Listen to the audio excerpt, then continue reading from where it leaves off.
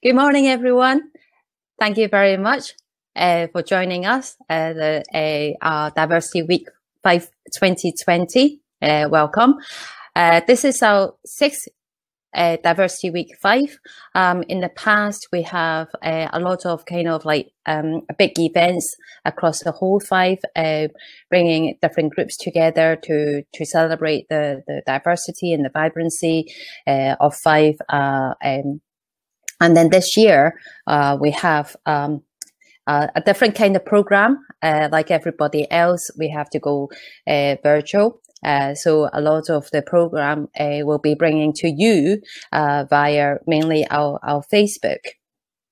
And do join in, because it's quite an interesting and exciting program. And Lisa will be talking about it more later on. And so what we would normally do, sorry, my name, let me introduce myself first before for me to introduce the rest of the team.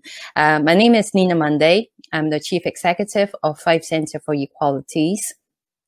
And normally on the very first day of Diversity Week Fife, we will have our annual gathering, inviting you to share the kind of the achievements we've made over the past year, and also to highlight to you what would you expect in this current financial year. So each member of our team are going to be kind of talking about the kind of their personal highlights, and also what they have done to kind of adapt to the new way of working for this year, especially in response to the COVID-19.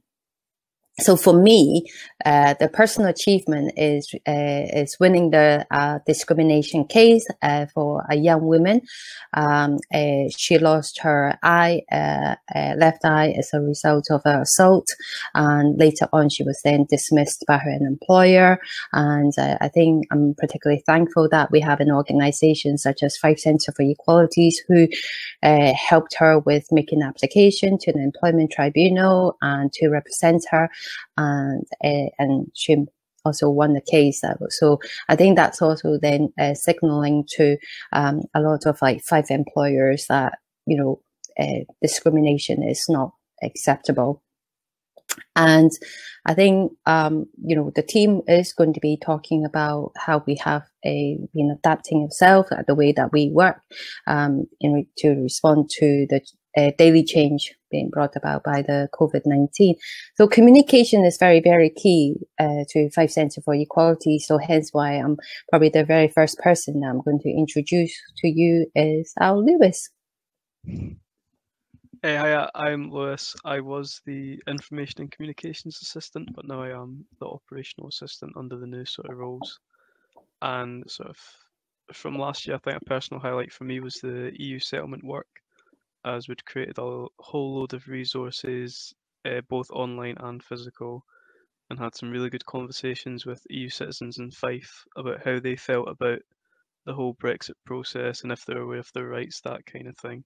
So we got some really good insights for the months ahead.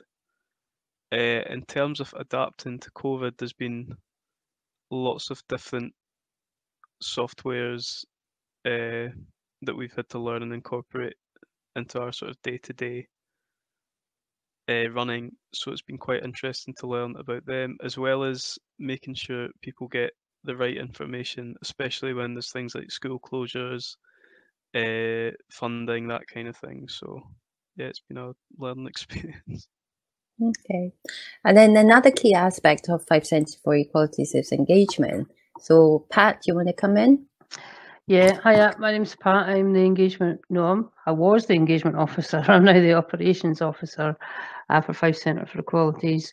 And I'm more of the front-facing person that gets out and about across Fife, or did get out and about across Fife. One of the things I'm particularly proud of is the Equality Collective.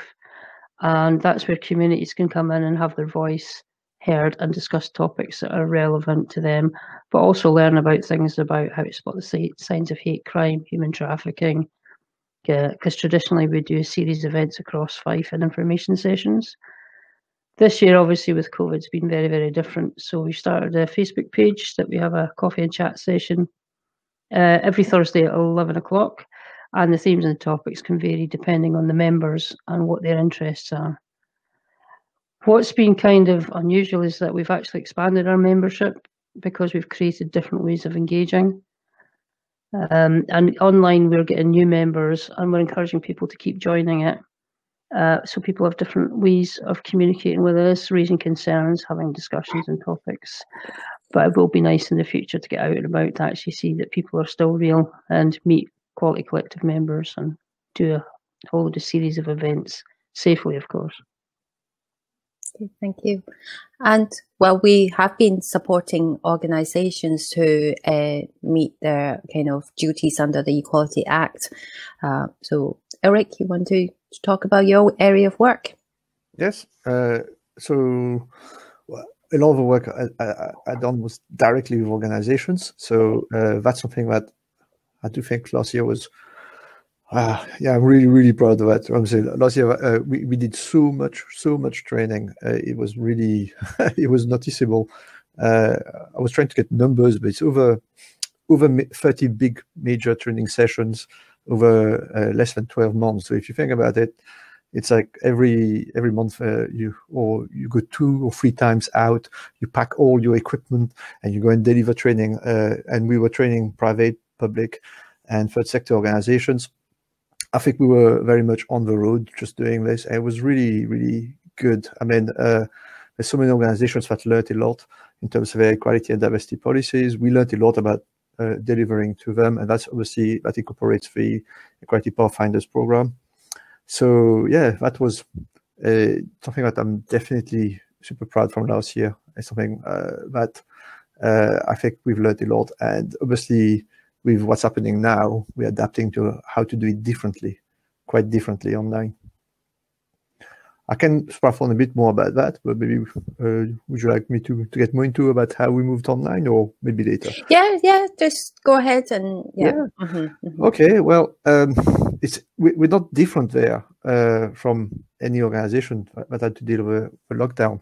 So we're finding ways of actually delivering the training through live webinar. We're still learning, and there's always things that don't work perfect, but we're learning about it. And it's about delivering training online, meeting people in online sessions, learning how to write the materials that we used to have as booklets or whatsoever, so that you can complete it as like online assignments.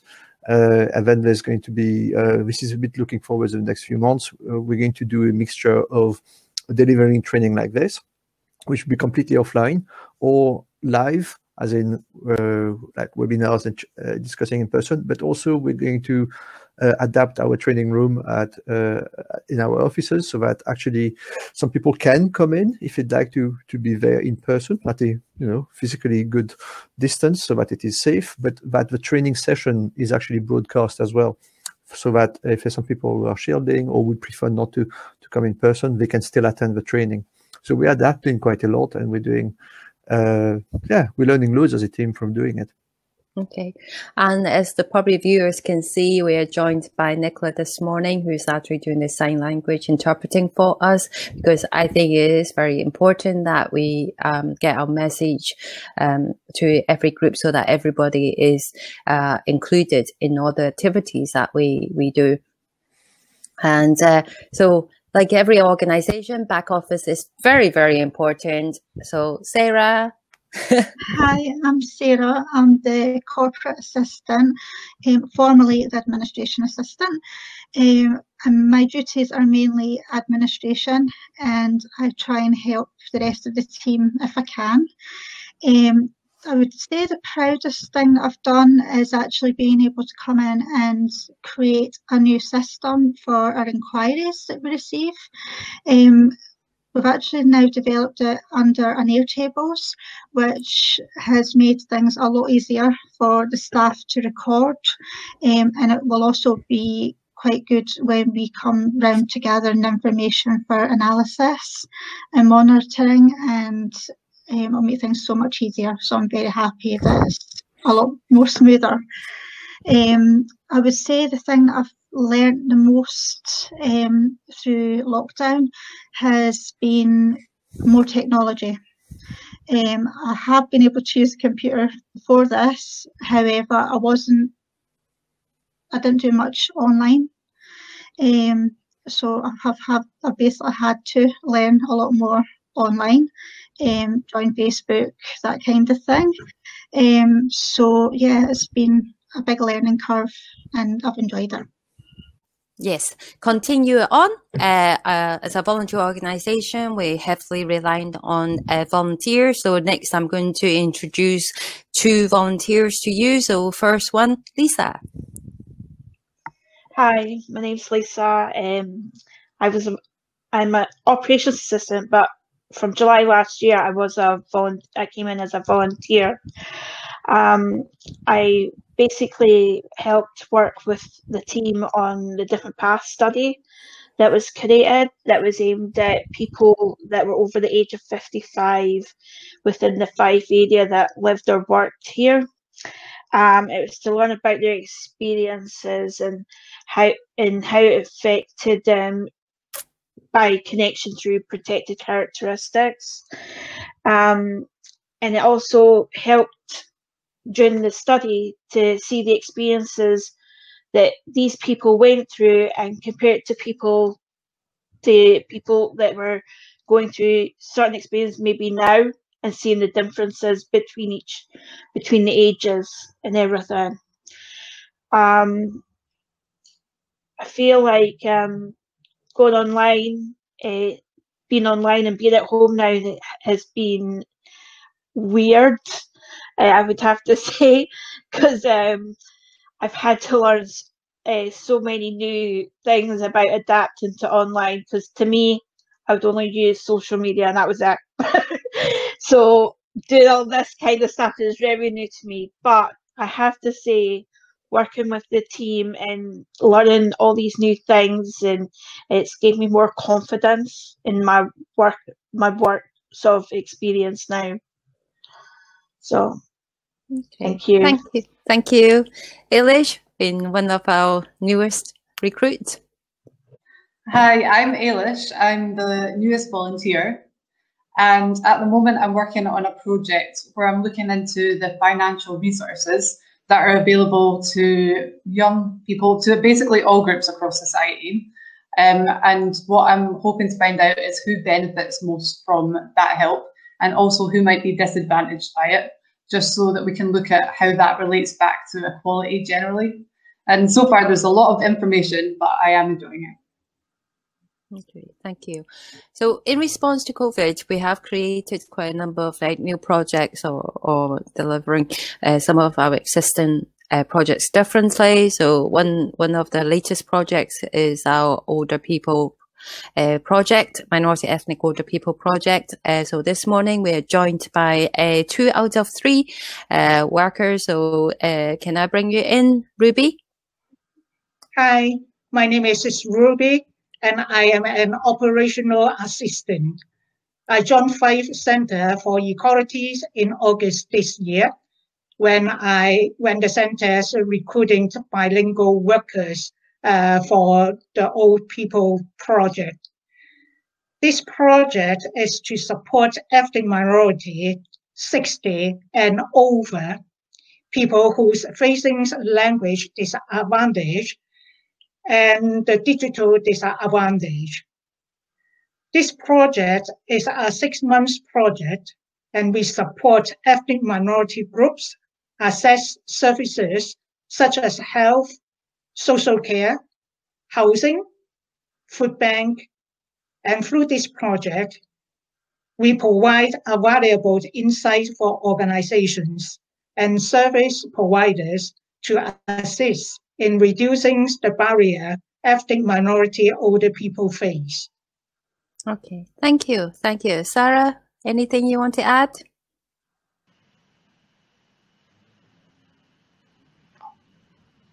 Hi everyone, it's Saira, and I am an operational assistant in Ethnic Minority Older People project. As Ruby explained, this project started in August, and I joined this team in August as well, so I'm fairly new. One of our aim is to help and connect the community in the area of Fife and help them and provide them the facilities they're looking for. Also, there's a language barrier, and I'm able to speak Urdu and Punjabi. This is something I can help you who can't speak English, and I'm here to help in 3 languages. Whatever language you're comfortable with, I'm happy to help. Also, we are offering a variety of things such as a food pack. We are also offering a voucher for a friend. It's for the Equality Collective members. Anybody can apply for this voucher as long as they are a member of Equality Collective, and they can enjoy this £20 voucher and take their friend out with them and enjoy their time together, because of the COVID, they've been inside, and I know it's been hard for everybody, for us as well, but it would be a good opportunity for anyone who would like to go and have a fresh air with their friend, and here's a £20 for you. So thank you. Okay, providing that you're spending that in Fife. Pat, do you want to introduce the third team member of the Older People's Project? Yeah, Damien sends his apologies. He's the third team member of the multilingual team. However, we also need to say that if we don't have a language covered within the team, who are a very talented team, that we can support with the other interpreters too. Damien joined us. I think he was the first member of the team to join us. So he got landed with putting a lot of structural stuff in as well. But if you just want to get support and assistance, just contact info@centreforequalities.org.uk and one of the team will get back to you. Okay. Well, as well as like Older People Project and Pat already mentioned about Equality Collective. Sarah, do you want to talk about how you've been supporting the Fife Women's Tent? Yes, Fife Women's Tent actually was a group that went online on the 23rd of March. It was basically just a group that was aimed to support and just be there for women of all backgrounds, ethnically minority and marginalised women. It's become very popular. We have over 400 members now. We've found that the women seem to reach out and chat to each other and support each other.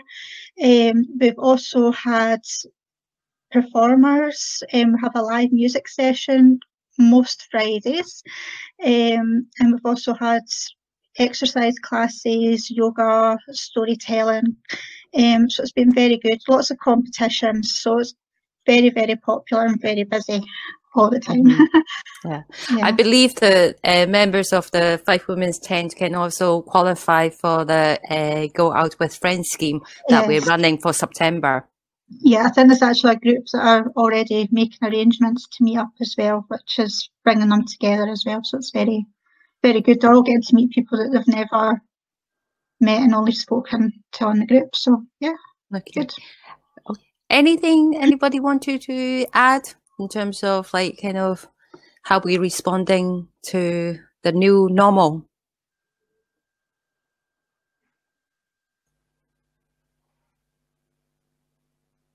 Please feel free to unmute yourself when you want to speak. It's a bit slow, sorry. I think we're learning how to use webinars way better than before, and it's got some, hiccups. It doesn't work all the time. We have to take some retakes of a few things, but I think we're getting there. Okay. And I believe, Lewis, you've been adapting our website as well. Yeah, I've done a little bit of a website refresh in the last sort of month or so, just not only so it looks better, but so it's a bit more accessible for people as well. It would also be good to make it a bit more interactive. So this is sort of an invite to anyone if they want to contribute any blogs, any personal reflective pieces, that kind of thing. It would be great to feature it on sort of new look website. So yeah. Can I add a bit about the Different Paths project that Lisa was talking about? It's about people's life experience and all the things that in their life, due to protected characteristics, help shape their journey through life. And as Lewis said about the blogs and stuff, we have a series of videos on there, well worth a watch. And you'll find that some things haven't changed for people, but also some things have, and there's some great advice in there from different groups. So we'll continue to build the videos as we get, because we just had 2 guys, Andrew and Lee, helping us edit the videos, but we are still looking for some more digital media editing to actually enhance this library and it's a resource for anybody to use. So reinforcing what Lou says, that 1, we need more volunteers, and 2, we need more personal stories about challenges people faced and how they've overcome them, and where FCE can come into that as well. Thank you very much. I think, well, we're coming back to you, Lisa, because you've been working very hard. Because you have been working very hard over the past 2 months to bring this program together. So, do you want to tell everybody what they've got to look forward to this week? Yeah, that's no problem. Diversity Week 2020 is it's going, as you can see now, it's online. There will be acts that have been on our Fife Women's tent and also on our Diversity Week Fife page over the last few months that have came back to help us do some more for the week and everything, and some regulars that have been part of Diversity Week in the past. We're going to have segments from tomorrow called Let's Chat, and it'll be with different organisations that have started up because of COVID-19, and these people and organisations have started because they felt there was an extra need for them to help people within their local area, and how to see how they've grown and how much help and help that is still needed for their community. We've also got organisations that have been established over the years, and seeing what extra services and help they've helped provide as well. So we've got people from community pantries, we've got people that have looked at their environments, such as our litter picker brigade that's going to be on during the week, and even like our education side of it, the college, and how they've helped within their own sort of community across Fife, and even students that are out with Fife, helping them to make sure that they were still connected to get their education finished. Come along this week and, you know, join in, you know, and you can ask questions to the groups, you know, if you want more information, or, you know, you might want to help them, you know, after hearing their stories. So please come along and join in. Thank you very much. So I think, yeah, I mean, we only can manage to fit in a small number of groups for the program, but I think, I mean, in Fife, every single volunteer organization or public sector service has responded to the COVID amazingly, and so there's been a lot of people out there supporting each other, and so what we're highlighting this week is only just like a small glimpse of the effort that every single organization has made to support people in Fife, and so do kind of maybe read more stories about different volunteer organizations. So if anybody that wanting to share their story with us, who's not part of the program, by all means, just use the Diversity Week Fife this week to promote the work that you have done.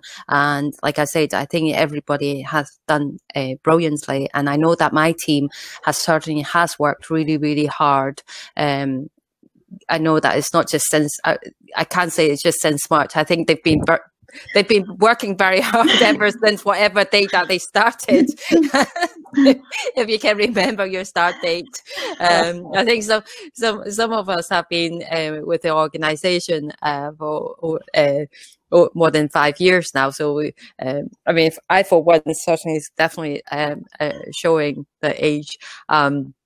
But well, I thank you very much for watching us, and I do hope that you will continue to not just engage with us through this week, but then also beyond this week, and continue to support our work. And I think any advice that you want to give us, any suggestions that you want to make, by all means, just share with us. We are available on Facebook, Twitter, LinkedIn, Instagram. Lewis, through your website. I mean, there's, you know, if you have any concerns, and I mean, we continue to support individuals as well through casework. So do engage with us and chat to us. And so I'm glad that you got to meet our team and come and say hello anytime. Probably not in the office just now, but virtually, anywhere, call us, email us, and we will let you know. We will definitely let you know as soon as our office is open to the public again. But thank you for watching. Bye. Thank you. Bye.